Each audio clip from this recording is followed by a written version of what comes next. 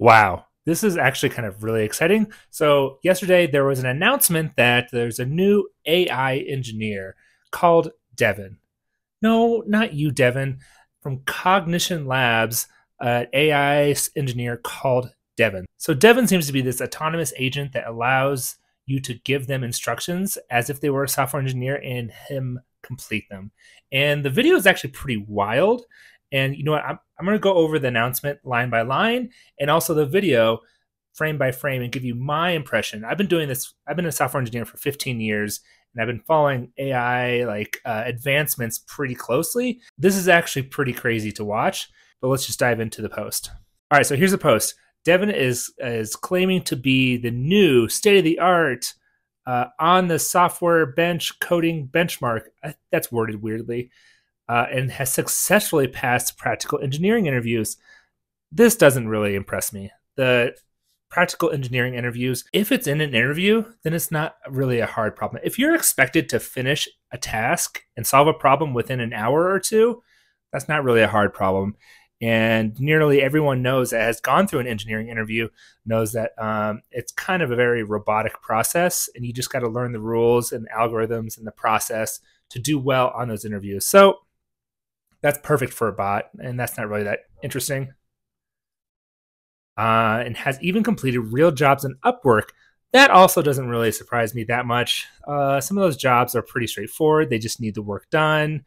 The demo that they had was actually kind of interesting down below of what the job was in Upwork. But again, it's progress, but nothing like earth-shattering in my eyes.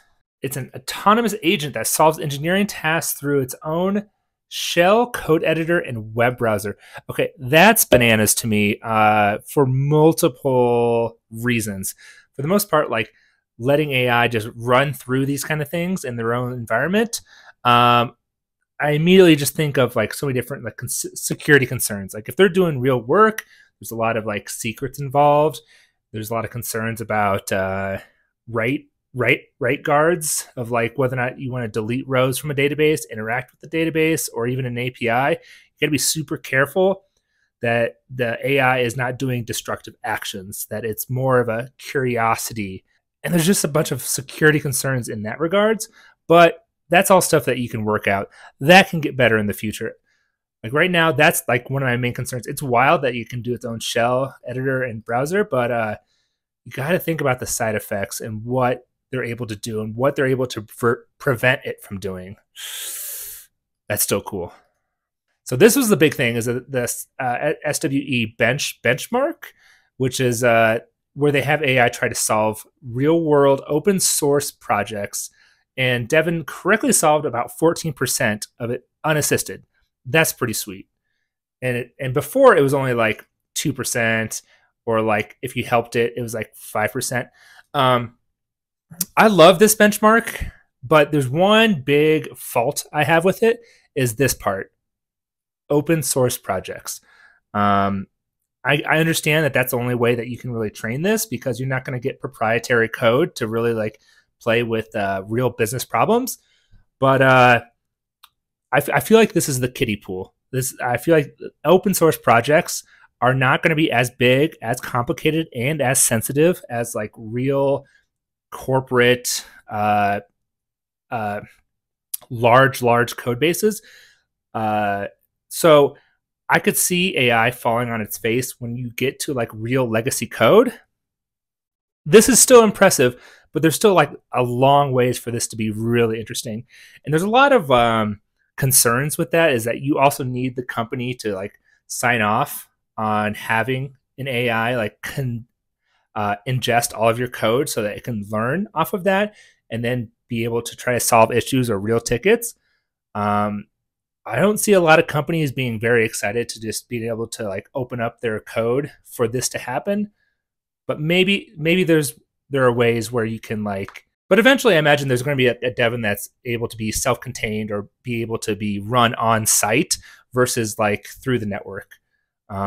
Maybe, I don't know, but that's a lot. That's a lot. One other thing that I have kind of a huge issue with is open source projects, is that's isolated on one problem. So it's isolated into one library or one application. But real world software engineering, especially nowadays, people are like really pushing microservices.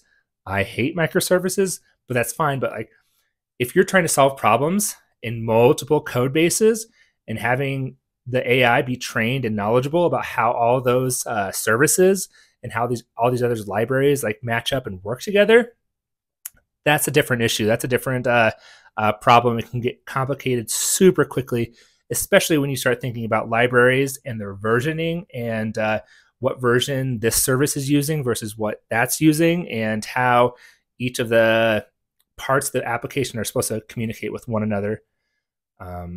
Like I said, I think the open source projects is a very kiddie pool example. They do have complicated, big, mature projects out there, but I'm wondering if the 14% of the issues that are solved are on those complicated ones versus issues found in smaller applications. Still exciting, but I feel like there's still a long ways to go there.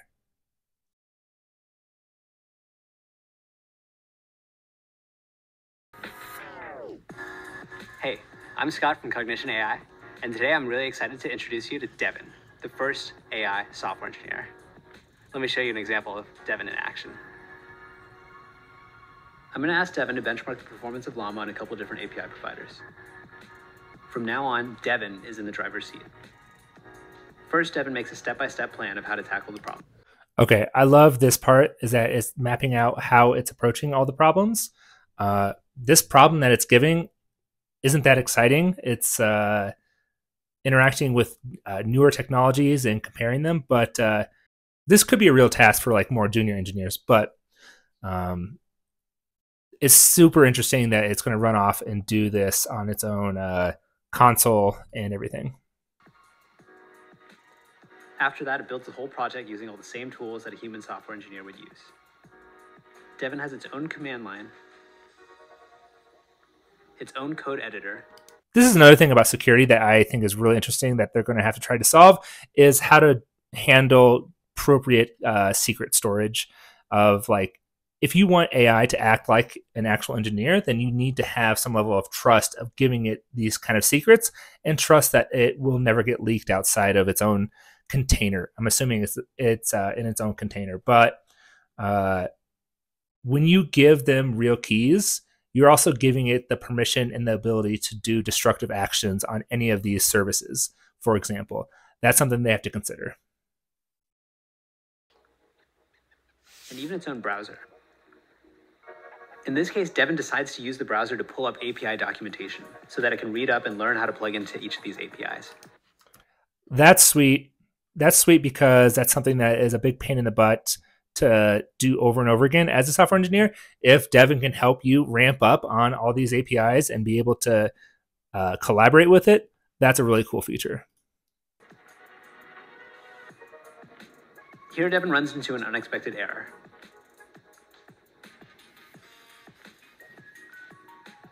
Devin actually decides to add a debugging print statement. Reruns the code with the debugging print statement, and then uses the error in the logs to figure out how to fix the bug. See, this is super interesting in my eyes because it's trying to debug, but it's going at the level of the console out, so that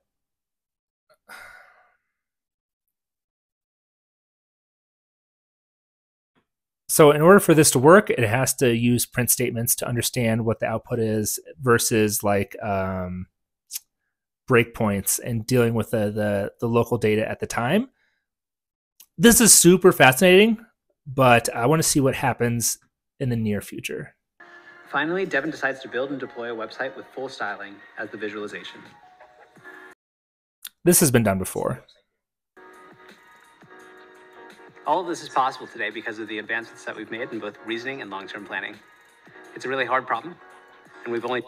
Oh, this is them regurgitating the fact that they solved 14% of issues unassisted, which is a huge increase.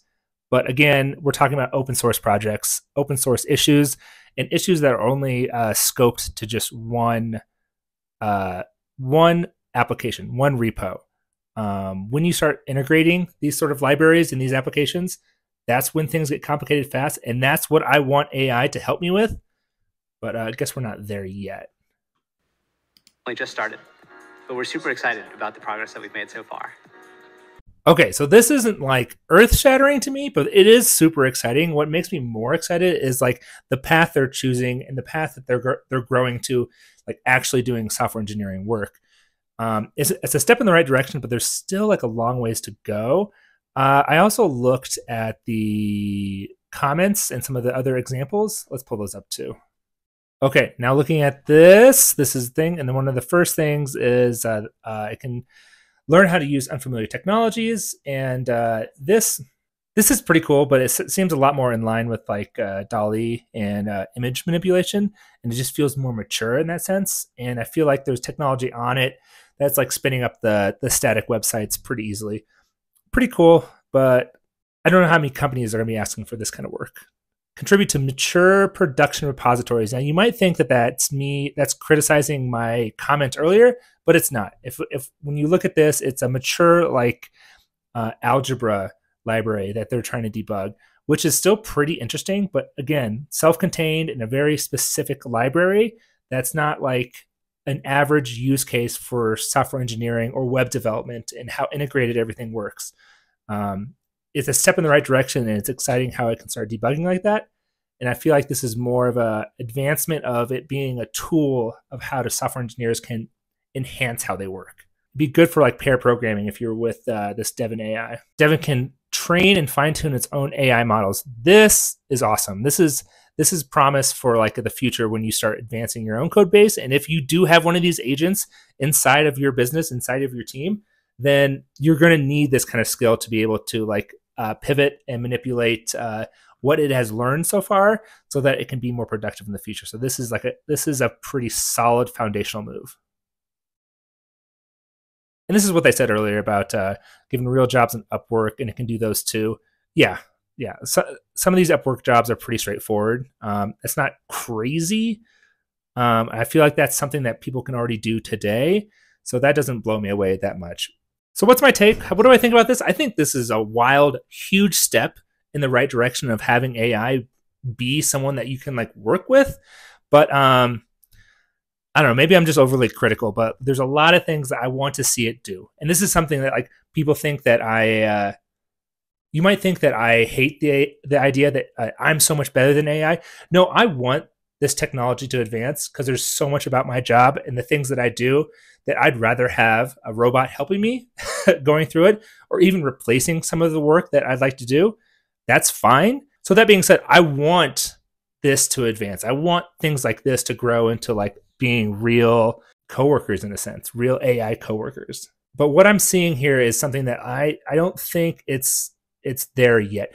The biggest steps that I want to see are it being able to go into enterprise level, like large code bases that are not open source, that they're not trained on, and seeing how well that you can train with your existing code base and how it can ingest, I don't know, like 30 applications and how they all interact with one another, and then learn and be productive from then, because that's half the battle of debugging or trying to advance new feature work is where it needs to go, where the problem is. And it's not just like a line of code. It could be an entire application, or it can be a different service, or it can be a library, or it could be a library that you don't own that you have to try to figure out how to work around the issue if the bug in that library hasn't been solved in itself. So there's so many different factors, and I feel like Devin and all this AI is focusing on one part of it. When we start getting into better ideas of like how it can holistically assess an entire system, that's when things will start getting cool. This Devin is wild. This is pretty cool, but it's not earth-shattering yet. I'm gonna keep working. I don't think I'm gonna lose my job very, very soon. But, you know, famous last words. We'll see. So that's all about the announcement. But also, if you're really curious, here's a video that I talk about more about how I don't think AI is going to replace us as software engineers. But also, I want to start the conversation in the comments. So let me know what you guys think of this advancement and what it's going to look like in the next year or two when we have this kind of technology out here. But thanks for watching, guys. I'll see you later.